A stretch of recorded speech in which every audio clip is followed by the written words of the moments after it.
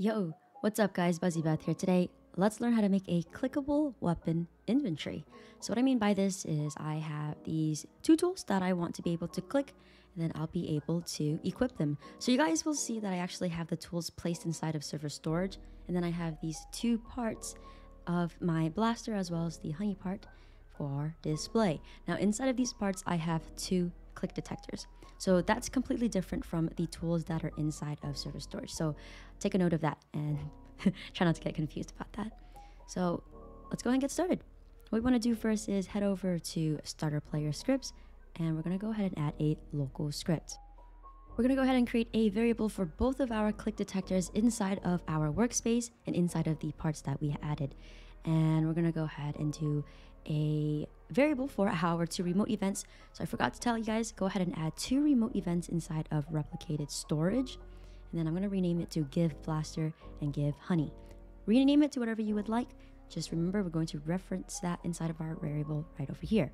So as you guys can see, I'm going to go ahead and create a variable for my two remote events that I just added right now called blaster event as well as the honey event. Okay, so I'm going to go ahead and create a mouse click function for both of my remote events. Essentially, anytime a player clicks on either the blaster or the honey, then the remote event is going to be fired into our server, which leads us to our next step is adding a script inside of server script service. We have two variables which references once again the remote event give blaster and give honey, as well as the two tools that we placed inside of server storage because we want to clone it from there. We're going to create an on server event function, two functions, and we're going to have it so that when the remote event is fired onto the server, then our tool is going to be cloned.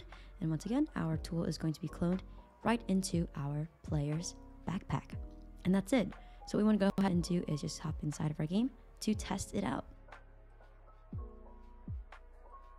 Okay, so inside of our game, let's go ahead and click on the blaster, and ta-da! It replicates right inside of my backpack, and the same for the honey stick.